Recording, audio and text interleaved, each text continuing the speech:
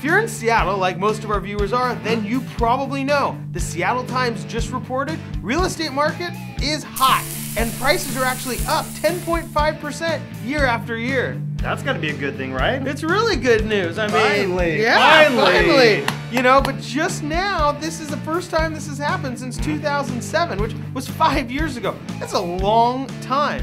Interesting. Well, that poses the question, Ben. Are we, or is there potential for another housing bubble here in Seattle? I don't think so, but here's why. My name's Ben Brashen.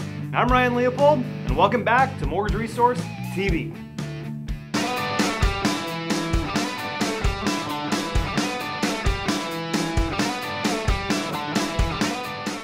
With housing prices finally on the rise in Seattle, which again is a good thing, it's weird that we'd even broach the subject of a possible housing bubble. Well, but when prices start going up, you have to think about why they're going up this time versus last time. And last time, well, it really started with the mortgage industry. I mean, you had crazy loans going on.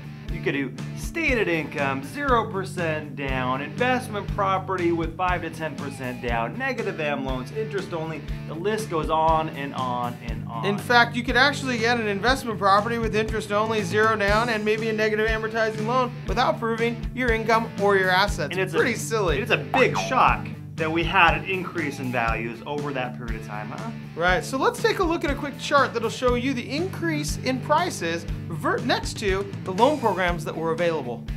So as you can see from this chart, as the unique and different loan programs hit the market, our median home price in this country skyrocketed, which created this housing boom. The minute we had a mortgage crisis and those programs were eliminated, you can see that the home prices, the median home price in this country declined as we had a return to normalcy.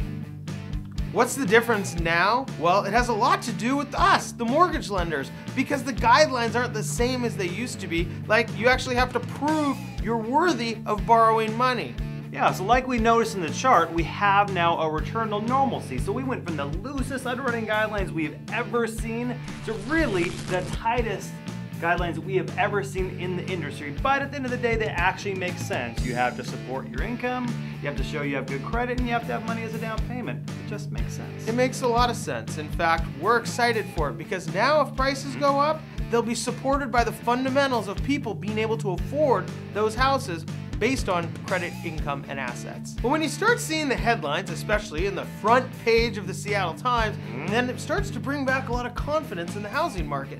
I mean, in confidence kind of is a snowball effect, right? More buyers come in, more sellers are comfortable, they might get what they want for their house. Yeah.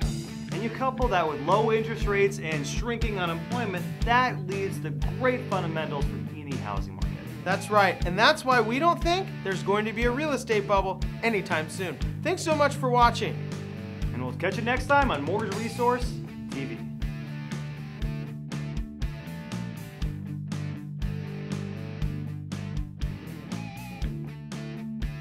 %5 year over year in the city of Seattle. That's gotta be a good thing, right? Well, it's a really good thing. I mean, finally! We haven't seen that type of action. Finally! I'm trying to get into it. Camera ready. Gladiator ready. Cool. Remember that? Yes. Like, don't do this while I'm talking.